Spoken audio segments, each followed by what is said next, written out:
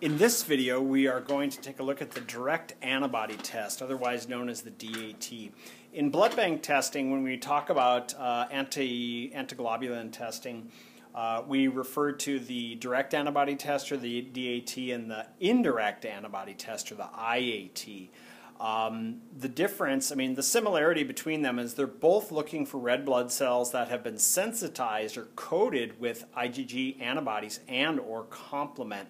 Now the difference is that the IAT takes place in vitro, meaning in a test tube.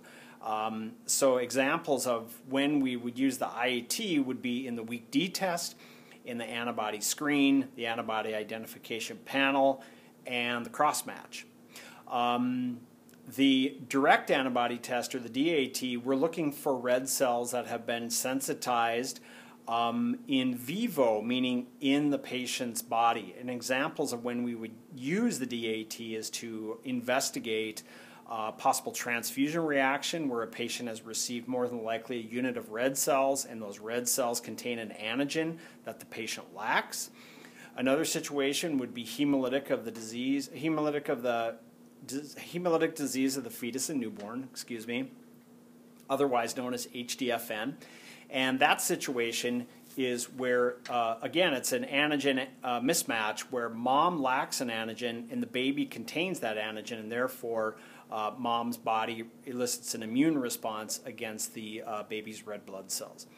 So I just want to talk briefly about a term that I have used a few times already, and I think it's a term that can be kind of confusing for students of blood bank, and that is the term sensitization or sensitized.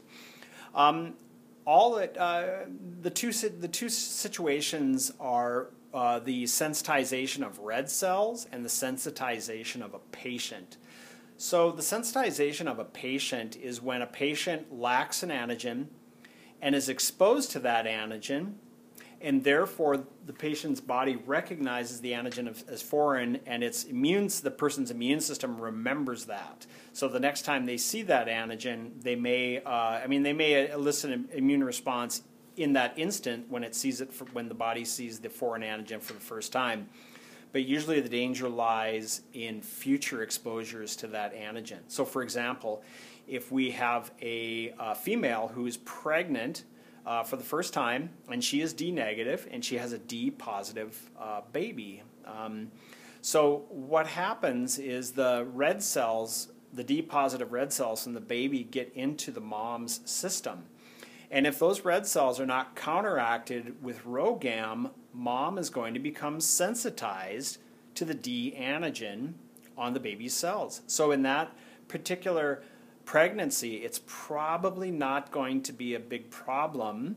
It's really future pregnancies that is where the danger lies. So if mom is if she's pregnant again and she has a D positive baby, and in the first pregnancy she didn't receive RhoGAM, then her body is going to recognize that D antigen and be able to elicit an immune response very quickly and effectively against the baby, and that's how we have HDFN.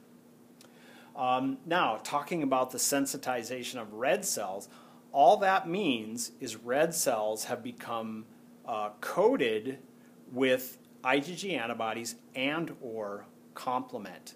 And remember that this can happen in the IAT, meaning in vitro, in the test tube, or in the DAT is detecting when we have in vivo, meaning in the patient's body, when the red cells become coated with IgG antibody and or complement. Okay, let's go ahead and move on to testing. So this is a very quick test. It can be a very quick test. We're only going to use initially one test tube. So what I have done is I've received an EDTA tube, I spun it down, I took the plasma and put that in a tube, and then I made a 3% red blood cell suspension, and I washed it 3 times. And the reason it's very important to properly wash your red cells is because we are going to be using anti-human globulin reagent, and if we don't wash those cells and there's excess protein or complement or antibodies in there, they can bind up the anti-human globulin reagent, and the test may not work properly, and therefore we will not have accurate results. So I'm going to just use one test tube. I'm going to put the last four numbers of the patient's identification or medical record number on the tube, in this case 2396. And I'm going to write DAT. Okay.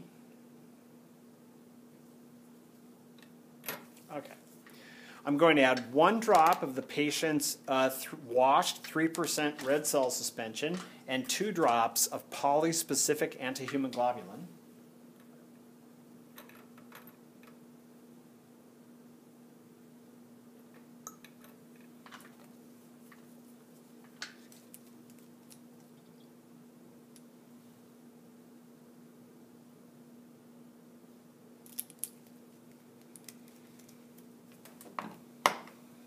Okay, we'll just give that a little shake and we'll spin it for 15 seconds.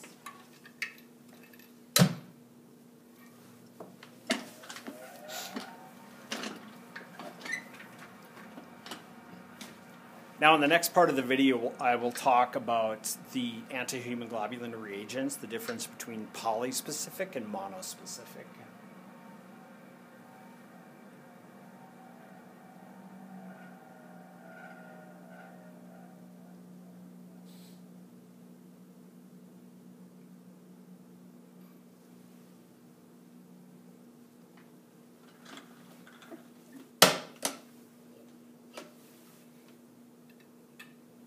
All right, I'm going to go ahead and read this on my special blood bank mirror.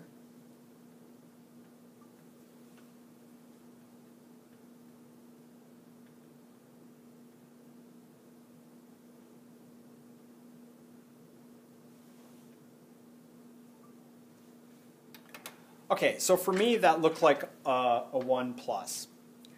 Now, I'm not going to, in this situation when we have a positive polyspecific DAT, we have to go ahead and run the monospecific, and I'm not going to go through all that testing because basically it's the same procedure, but we will talk about it in the next segment of this video.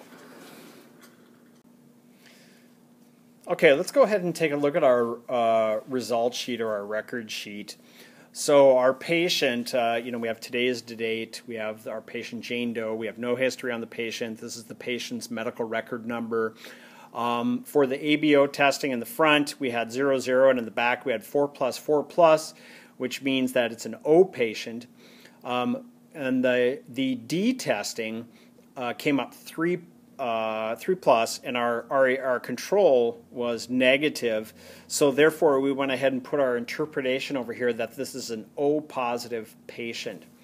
Now, looking at our results for the direct Coombs, and direct Coombs, by the way, is kind of an older name for the direct antibody test. We can see here we have places to put polyspecific and then our 2 monospecific reagents.